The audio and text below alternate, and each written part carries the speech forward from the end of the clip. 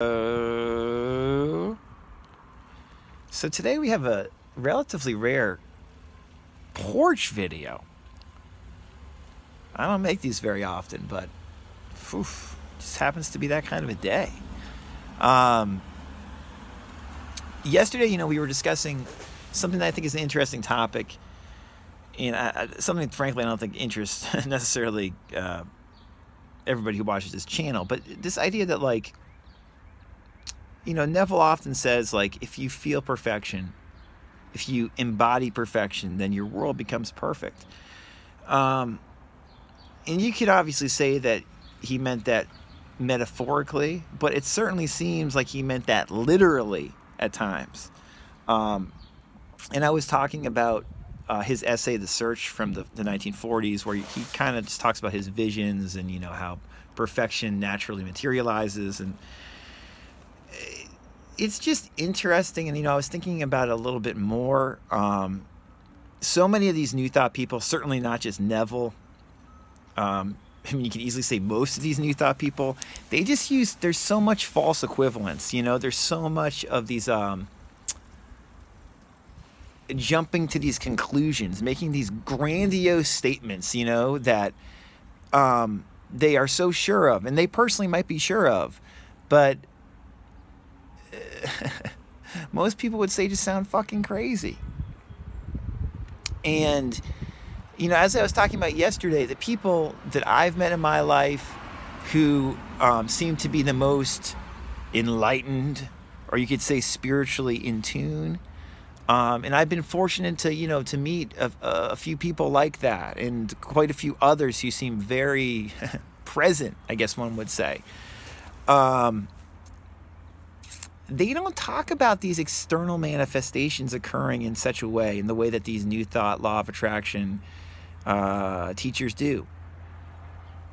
It's not to say there's no connection, and it's not to say that your life won't improve, because it very well might improve if you become quote-unquote enlightened or more spiritually in tune. That seems to just make almost just total rational sense in that you are more present, more in the moment, and so your life becomes healthier, right?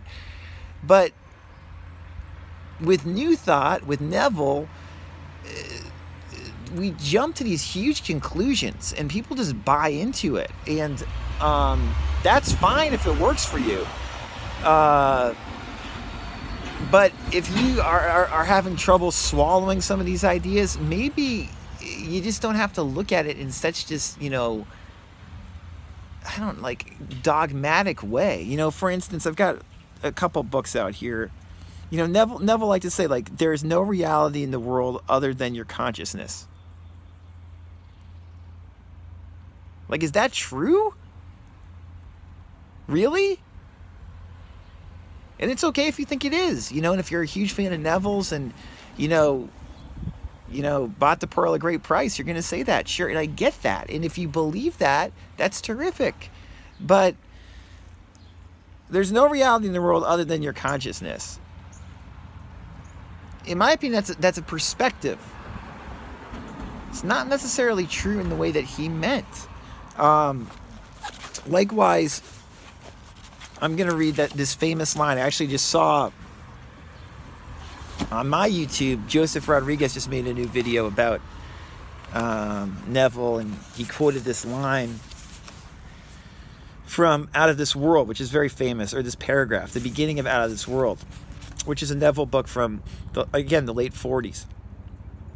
Neville writes, many persons, myself included, have observed events before they occurred. That is, before they occurred in this world of 3 dimensions. Since man can observe an event before it occurs in the 3 dimensions of space, life on Earth must proceed according to plan.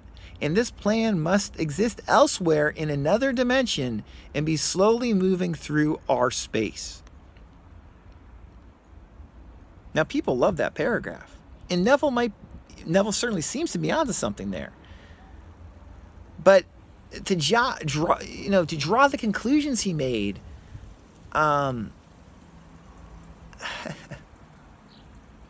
life on Earth must proceed according to plan. And this plan must exist elsewhere in another dimension and be slowly moving through our space. Ooh, I mean, pretty theory. Pretty theory. But if that theory doesn't help you, if his opinion doesn't help you, if you think that maybe he was just spouting off stuff and using false equivalence and saying this is going to happen because of this, drawing these wild conclusions, and that there's nothing necessarily overly spiritual, enlightened about what he's saying, as so often is the case with these new thought teachers, and that they're giving us more helpful, practical advice than they are giving us this deep, spiritual truth advice, you might find that perspective more valuable than just buying that, you know, there's all these options and you choose your option and da-da-da. Sounds good on paper. I relate more to this quote that I've read a couple times on this channel. I included it in Simple Self-Healing, the book I did on, you know, Emile Coué's work. Cyrus Harry Brooks, who was, you know, tight with Coué and wrote about Coué brilliantly, he said this resonates with me a lot more than anything Neville just said. This is what Cyrus Harry Brooks said, you know, in regards to Coué's philosophy and approach. He said, "Here we catch a glimpse of the truth behind what's called luck. We're told that everything comes to him who waits. And this is literally true, provided he waits in the right frame of mind. Some people are notoriously lucky in business. Whatever they touch seems to turn to gold. The secret of their success lies in the fact that they confidently expect to succeed. There's no need to go so far as the school of New Thought and claim that suggestion can set in motion transcendental laws outside man's own nature. It's quite clear that the man who expects success, whatever kind it may be, will subconsciously take up the right attitude to achieve it in his environment. He'll involuntarily succeed, even if only fleeting opportunities are presented to him, and by his inner fitness, naturally command the circumstances around him."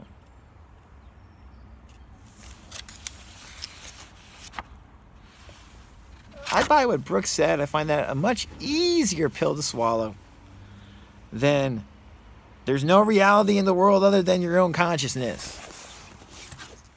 Or,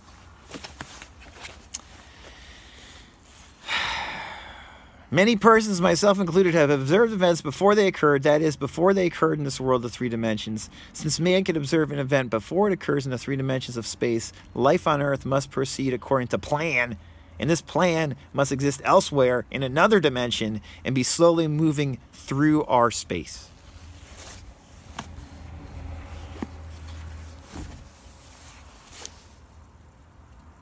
Just use what works for you.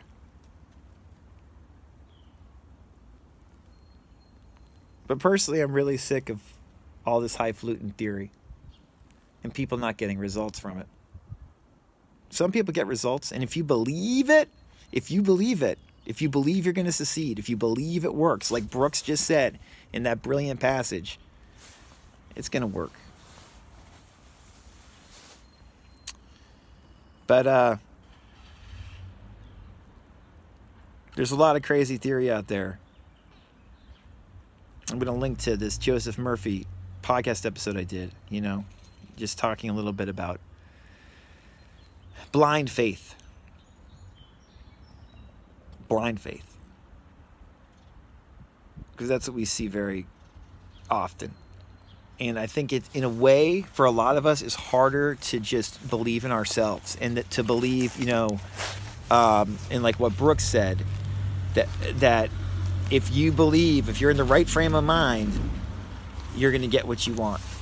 And that it's up to you to do that. In a way, I feel like that's harder and it's more practical. And if I'm looking for a better explanation of how it works, I don't know. I have yet to come to find one. These spiritual sounding, very metaphysical explanations I read, I just don't buy them. They don't actually seem spiritual to me. They just seem like these wild theories, which is cool. But as Kue says, let's try to simplify and not complicate. And the theory often complicates instead of simplifies. Hope this was helpful. Oh, I also want to mention, before I log off here, I'm going to be offering a group coaching session to help simplify things, hopefully, for you. Group coaching session Tuesday, May 9th at 6 p.m. Eastern. 6 p.m. Eastern, Tuesday, May 9th. If you would like to join us for this intimate group coaching session, you can email me at info@radicalcounselor.com or contact me at radicalcounselor.com. You can also contact me there for one-on-one coaching, where we go even deeper and simplify even more. Until next time, enjoy.